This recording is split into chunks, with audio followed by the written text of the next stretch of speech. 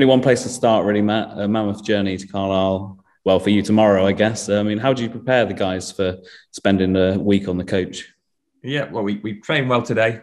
We'll set off early tomorrow morning. I think it's an 8 o'clock departure from the training grounds. We'll train at Birmingham FA, probably midday on the way up, on the way through, whilst keeping an eye on the traffic once we get past Birmingham as well. So we'll only do 45 minutes to an hour's work tomorrow, just fine-tuning a few bits and pieces in preparation for Saturday.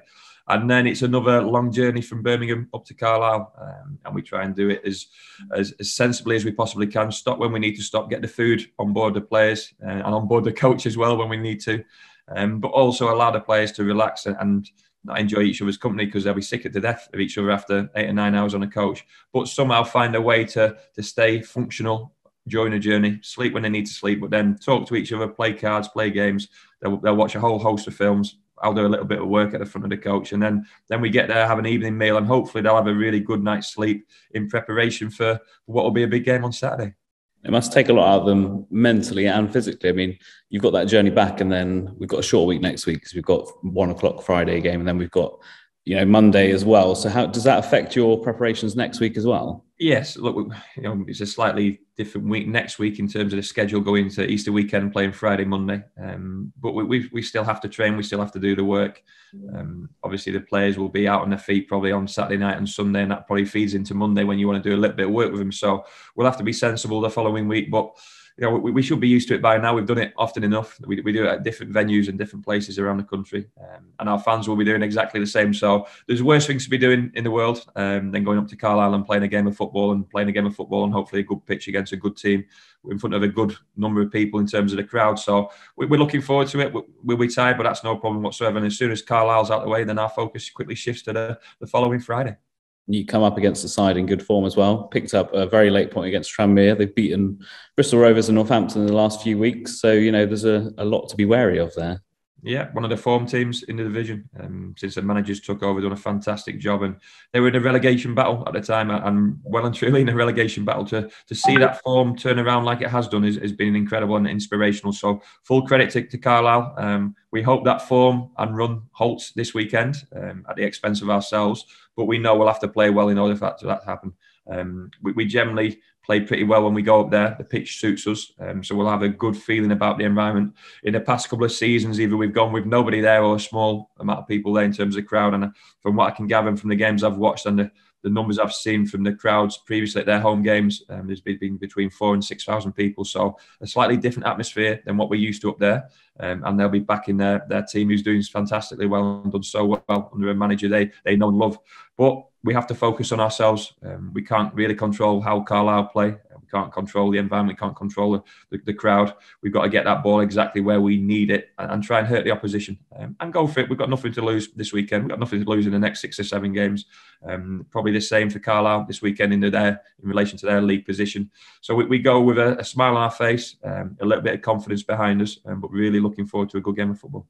And to 2 informed teams in Port Vale and Newport and picked up 4 points as well. So, that you've got to take confidence from those kind of games as well. Yeah, and not just confidence from our recent form and those games you've mentioned there, but confidence from how many previous games, 39 games previously. We've done it time and time again this season, hence our current league position. And whatever we face this weekend won't be too dissimilar to what we faced on a number of occasions. And we have to focus on our own performance. We're a big believer in that. But we need the group to realise what's put us in this position. And before we add any quality to that pitch, we've got to have a substance of sheer desire, will, hard work, energy, team spirit and togetherness. Everything you have to show in any game of football, let alone when you go up to Carlisle. It's a large, good quality pitch and surface at Carlisle as well. Do you think that's something that will potentially fit our playing style? I hope so. I hope it's a quick game of football. I hope most of the football's played on the floor. It always seems a big pitch. I hope the weather doesn't play its part in terms of the wind and so on and so forth. It's quite an open ground, and we know how much they struggle in the middle of winter with the floods and so on and so forth. Full credit that goes to their ground staff and themselves as a football club, because we know as much as anyone how difficult it is to produce a good pitch throughout the season, let alone this time of year. So we're so proud of our current pitch, so they need to be proud of their playing surface as well. And we'll only know if it suits us come 5 o'clock on Saturday. If we look back a couple of weeks, I think you're down to just Archie as your fit centre mid, choice, and now Callum slotted in there, Tim's back, Nigel's back from suspension, and suddenly you've got a lot more options to work with. Yeah, it's so important to have options, and so important to be able to change the game from the bench. Fantastic to see how well Callum Rowe's done in recent weeks. Really performed to a level which we didn't underestimate, but we didn't quite expect him to come in and perform so well. Took a lot of weight off Archie, took a lot of weight off Tim. Meant we could look after Tim when we needed to.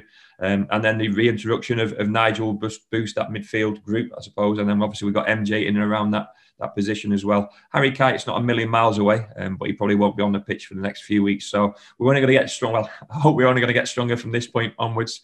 Jonathan Grounds this weekend will come to some of him, but he might be involved over Easter weekend. And Sam Nombe is showing good signs of where he needs to get to.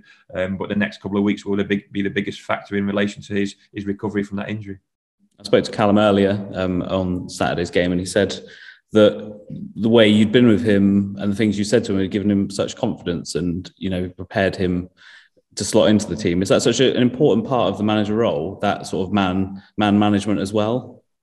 Yes, and in all honesty, out of a squad of 30 players, for example, or 20 players, I've got 11 happy players on a Saturday afternoon. I'm probably got a group of disgruntled or disappointed or disillusioned players.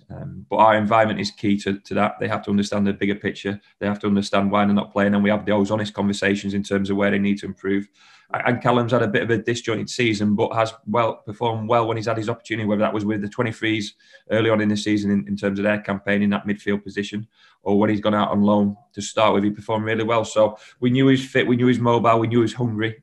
I knew I could trust a lot of his game, but he also overperformed in some areas as well. So he's been a real, not fine, but a real bonus in terms of that midfield group, which we spoke about.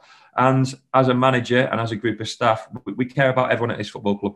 Whether they're out on loan, whether they're injured, whether they're playing week in, week out in the first team, whether they're in the academy, whether it's a member of staff, we really care about each other. And regardless of what the current situation is for that individual, we still talk to him, we still treat him the same as every other person at this football club, with respect first and foremost, but also an investment that we want them to improve. We speak to them when they sign. We speak to the young boys when they sign their contracts.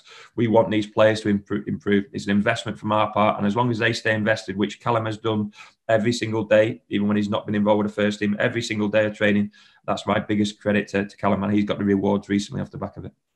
And the fans voted Sam Stubbs as their player of the month for this month. I think that's testament to his hard work in getting to where he's got to over the last, since he signed for us, really. Yeah, well, it took him long enough to get on the pitch, didn't it? Best part of a year. But similar to Callum, when Sam was going through those difficult moments and difficult times, we tried to support him as best we possibly can. Still, hopefully, it was a good enough environment to get him through what was a really difficult year for him, because you've all seen what he's like as a character. He's desperate to play and to perform and put himself out there. And we're seeing the benefits of him at the moment. Look, he's got to stay fit. He's got to stay humble. He's got to stay understanding of what his role is within the team, but also what a good figure he is out on that pitch. And I think Cam's just received Player of the Month in terms of the league aspect, and obviously Sam in relation to the club accolade. That's our defensive group, I suppose, goalkeeper and our middle centre-half. So everyone's got to take credit for that. But it'd be great if we got some of those attacking players in those discussions and in those competitions and in those run-ins from now until the end of the season. Sam very much fit that profile that you've been looking for as your sort of like centre defensive player at the club since you came in, really, the no-nonsense sort of leader from the back kind of thing. Yeah, look, he's mobile. That's a big thing as a centre-half. He's mobile. He can play football, but his first thought has got to be the best defender on that football pitch.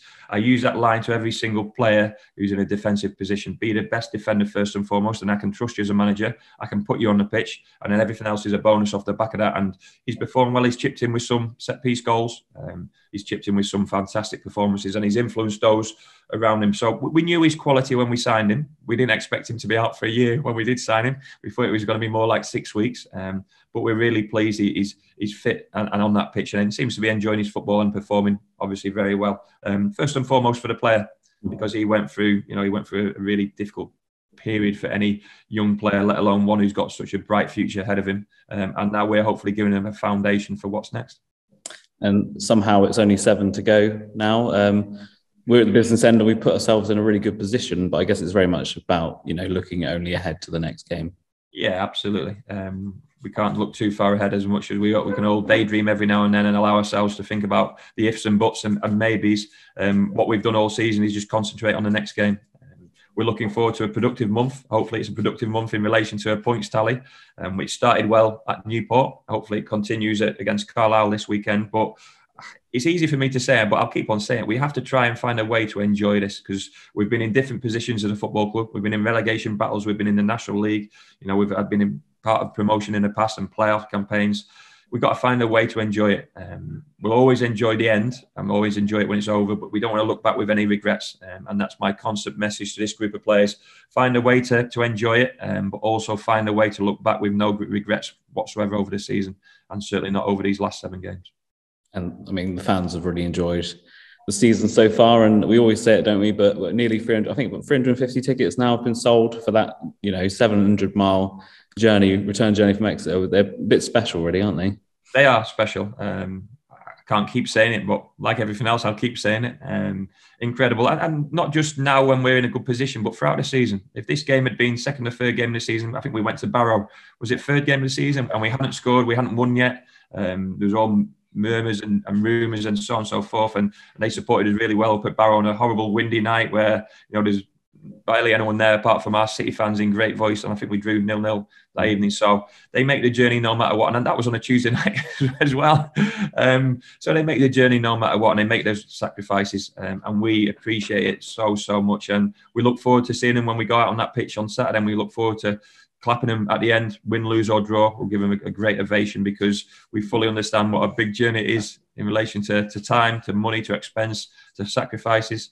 But we have to do it together, and anything we achieve this season, we've got to keep on doing it together. That's ourselves, the fans and the football club. Just finally, I can't not mention it, but we've seen you'll potentially be dusting off the boots for the Adam Stansfield Memorial match at Hewish Park in May. I mean, how's the match fitness looking?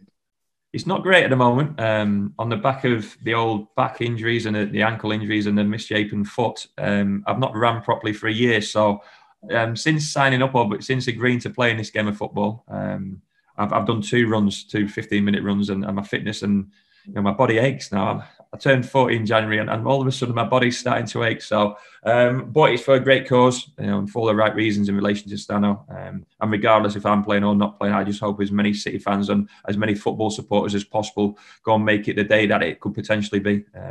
So I'd ask as many people as they possibly can to get a ticket and support the right causes, and hopefully you'll see a good enough spectacle on that pitch. There's some fantastic characters. There's some real legends, not myself by any means, but some real legends out there, and some real quality. And I know some of those players or some of those ex-players still keep pretty fit. So I'll have to do a little bit of training at some stage. Maybe I'll start joining in a Friday night with you guys. You not thought about maybe putting yourself in goal for one last time then? Well, possibly. Look, when they contacted me, they said, do you want to manage a team, the Southwest Legends? And I thought, look, I've managed a team now throughout the season. I need a little break from that. So the only other thing I could do was to play. So hopefully I play in a sensible position, and then maybe work my way back on the pitch and maybe off the pitch. But we'll wait and see. And I know that some City fans will be there. But like I said, I'd ask as many City fans as possible to come and support it. And you never know, we might be celebrating something together.